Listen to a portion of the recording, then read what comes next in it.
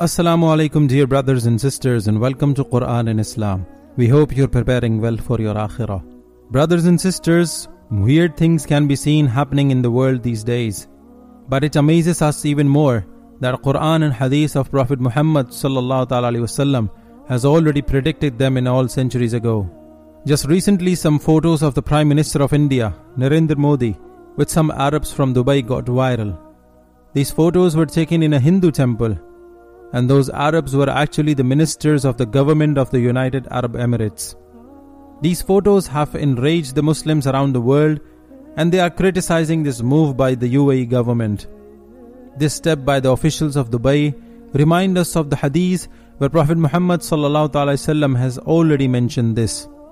Holy Prophet Muhammad said, "The last hour will not come until some tribes and groups of the Arabs indulge in idol worship with the disbelievers."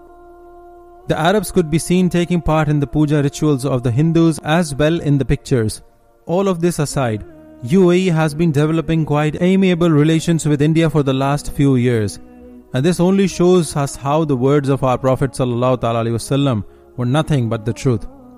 So brothers and sisters, another sign for the end of times has been fulfilled. We can see idol worship and Hinduism getting more popular in the coming years, which will complete this prediction fully. Hindus have spread in the world quite rapidly in the last century, and it will not amaze us that in the coming future people will actually indulge in idol worship just like they used before the days of Islam. And this will mark the end of times as predicted in the hadith. It is high time that we look at our deeds again, reconsider them, and see if they are good enough to be presented in front of Allah on the last day. May Allah grant us tawfiq to be better Muslims. Ameen. Don't forget to subscribe to the channel and hit the bell icon so that you don't miss an update. Till next time, Assalamu alaikum wa rahmatullahi wa barakatuhu.